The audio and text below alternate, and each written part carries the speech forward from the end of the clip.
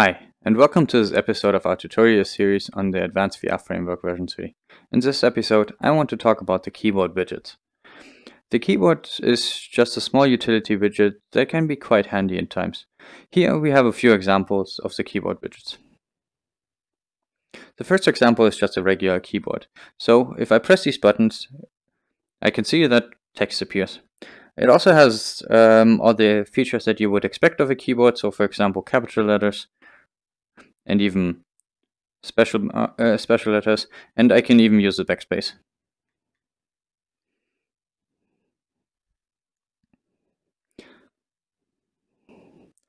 Now, the key system is pretty agile. Using the same keys, I can, for example, create this numpad. This numpad is created or is designed to communicate with everything it is attached to. So if I, for example, now press these buttons, it behaves just as you would expect a numpad to behave, and we have our interaction. So let's take a look at how the keyboard could work in the editor. So here inside the editor, we can now create ourselves a new custom keyboard.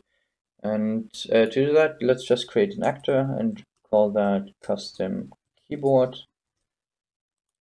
And if we go in here, we can add ourselves a widget using the widget component. There's another tutorial video on the widget component, so definitely check that out. And now we have to add a widget class.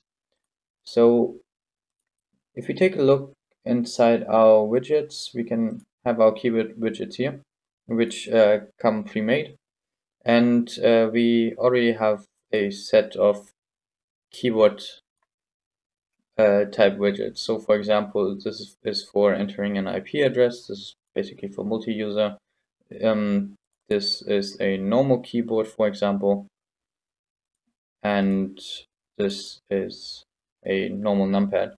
Obviously, you can create your own keyboards just by editing these widgets or duplicating these widgets and sorting the key around, so as you might like them. So you can easily exchange those keys.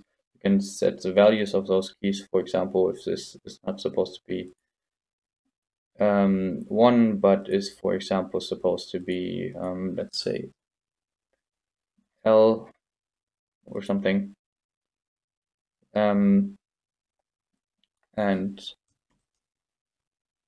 then we can set that this key is being has another meaning. But I will set it back to 1, just so I don't get that mixed up, and that is also supposed to be 1. Perfect. And now if you want to use that widget, we just have to enter that into the widget component here. And that was I'll use the IP address one just to make things a bit clearer. I think it has a layout of 640 by 800, but obviously you can change that. That's basically normal widget appliances, and I'll make it a bit smaller so I can deal with the size. So, and the only thing, and this is also being explained in the widget tutorial, the widget uses a recursive widget selection, so you have to check that mark for the keyboard. And now if we go to that blueprint and we'll drag it in, you can see that we can already use it. And it already tries to interact with us. Now, for keyboard or any keys, we obviously want to try to recognize what keys have been pressed. So to retrieve that information, I'll make that quick example. I'll get the user widget object of the widget component, which means that we want to get our widget ourselves, and cast that to a keyboard base. And I'll quickly attach that to begin play. So we want that to be used from begin play. And now we can assign ourselves a key button pressed. And every time we press a button on that keyboard, this will be executed. And to kind of visualize that, I'm just going to quickly create a text render on the keyboard itself, pull that up a bit, put that to, let's say, 50, put that centered. Now this should be more than visible. And of that text render, I can simply set the text with whatever has been pressed. So, for example, the string.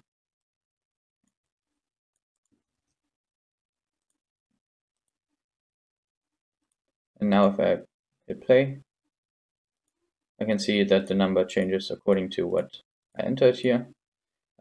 We also have special buttons. That comes very much into play if we want to use special keys. So we not only do we get a string, but of course the backspace doesn't really contain a string when it's being sent. But we can behave accordingly depending on what happens on the key that we got sent.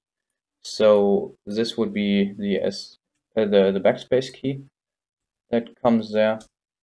And for example, if the backspace key has been set, we want to do something else. So if it's not being set, we still want to print the string. But if the backspace key has been pressed, then we maybe want to type something. Yeah, let's say something else. This of course has to be connected to the text render. Now if you press, something else will appear. And there's a categorization whether a key is a functional key or a normal key. So you can use that separation to be, for example, if you want to input the text, so if it's not a functional key, it's not a normal key press, then you want to, for example, do that. And whenever the key is a functional key, then you maybe want to distinguish, okay, which key could have been pressed? Could have been it be an escape, or could have been a backspace, or could be a shift. And then you can distinguish special keys doing that. So you could, for example, okay, escape has been pressed, and then do that. And because this only activates if it's a functional key. If it's not a functional key, then you can still just enter the text accordingly. Okay, I hope that wasn't too confusing, because basically the keyboards aren't very confusing, and they can be a very, very handy tool to let you input some combination of text.